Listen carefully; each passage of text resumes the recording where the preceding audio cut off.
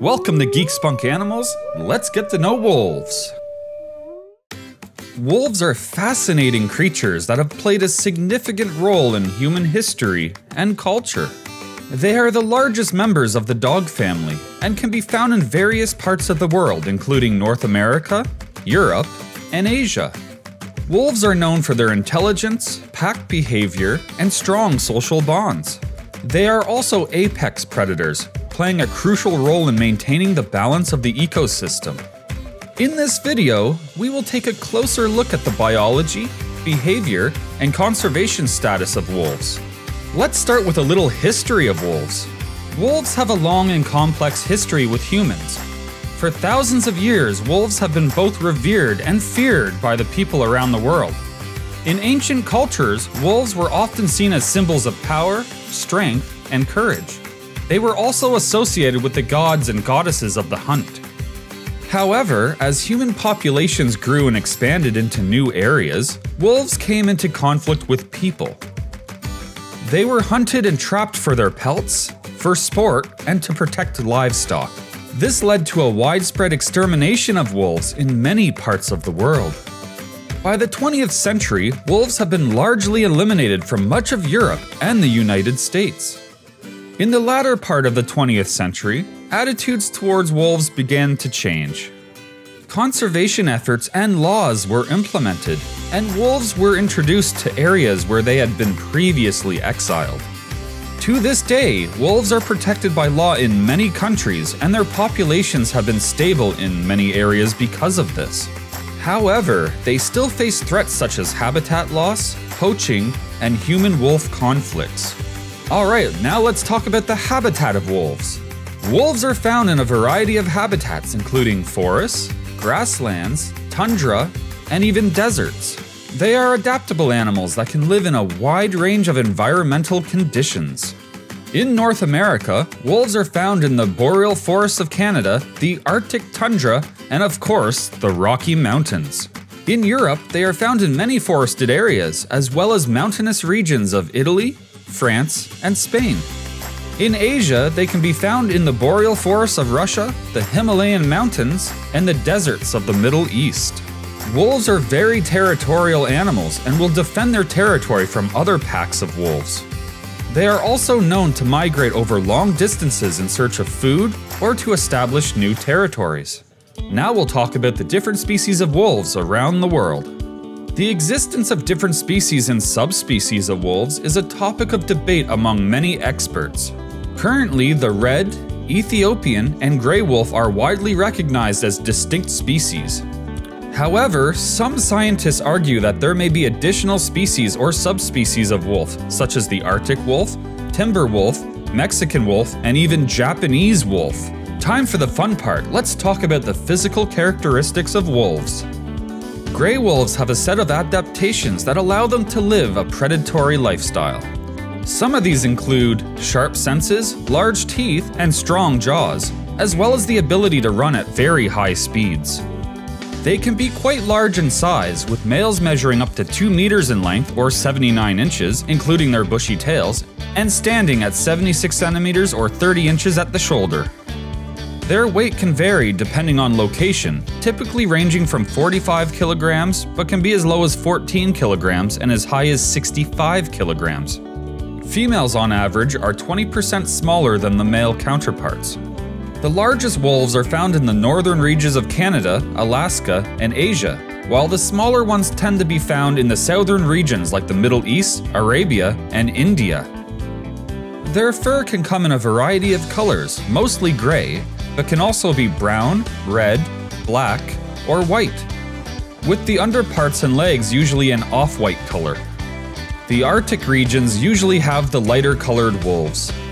Now let's talk a little bit about the wolves' diet. So what do they eat?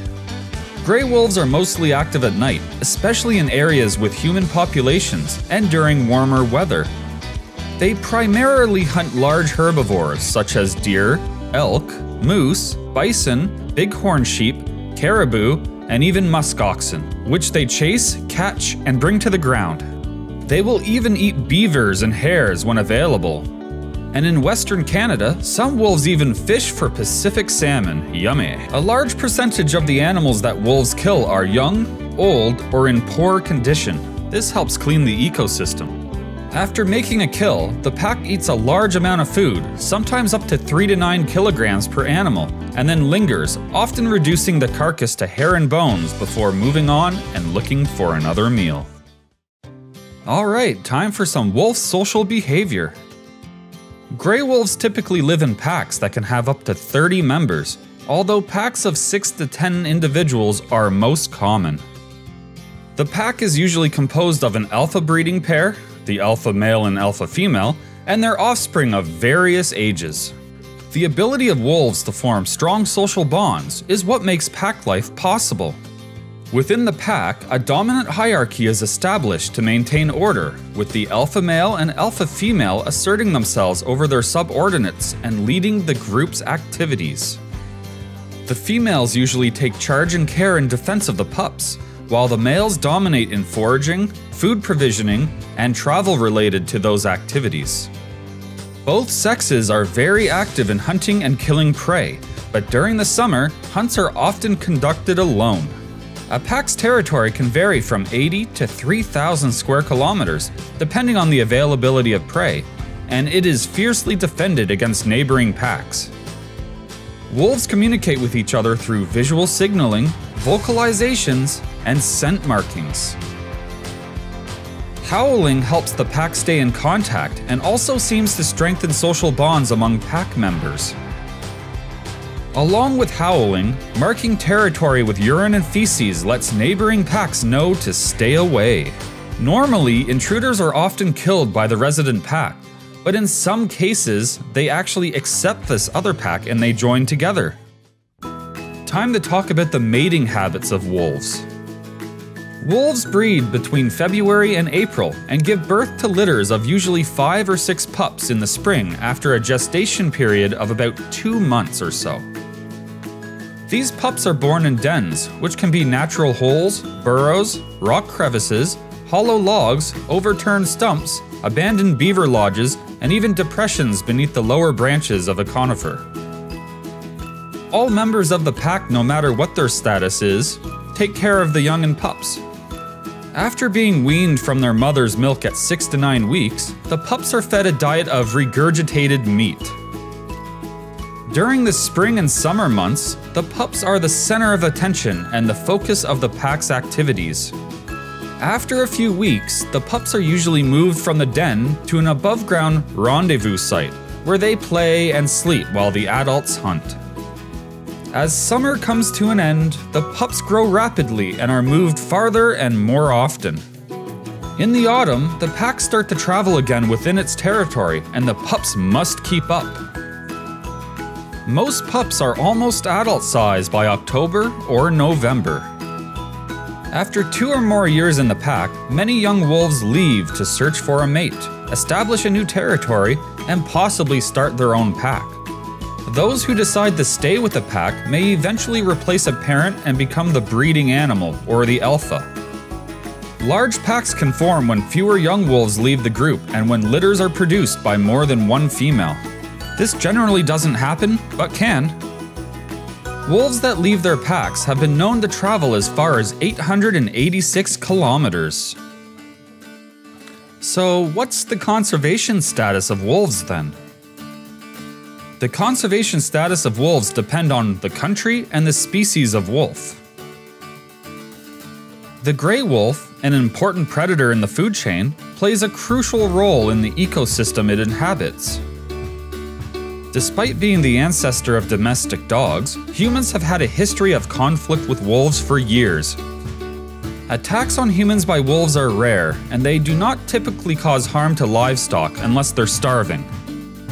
However, due to their attacks on domestic animals, wolves were hunted almost to extinction in the lower 48 states of the Americas.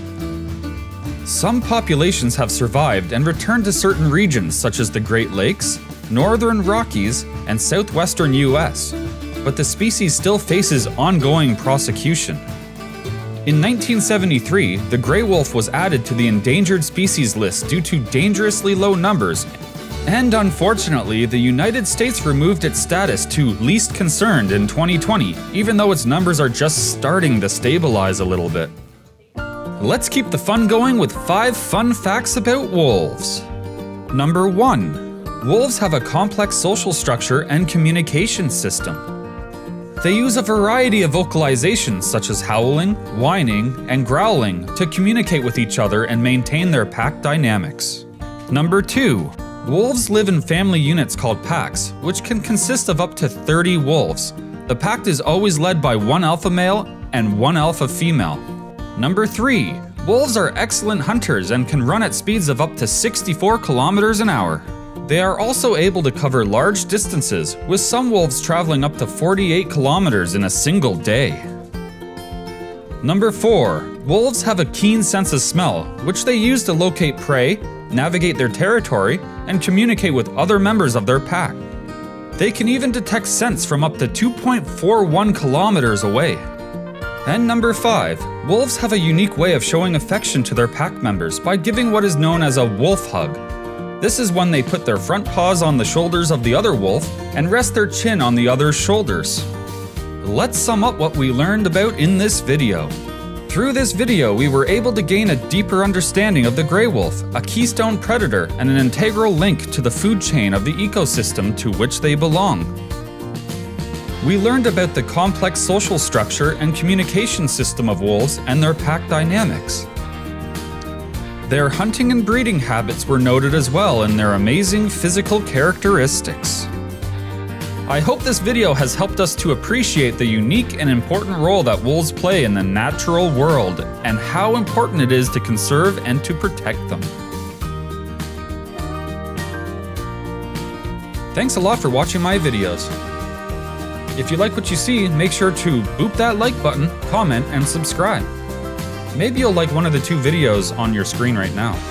Thanks a lot for watching, and stay tuned for the next episode. See you later.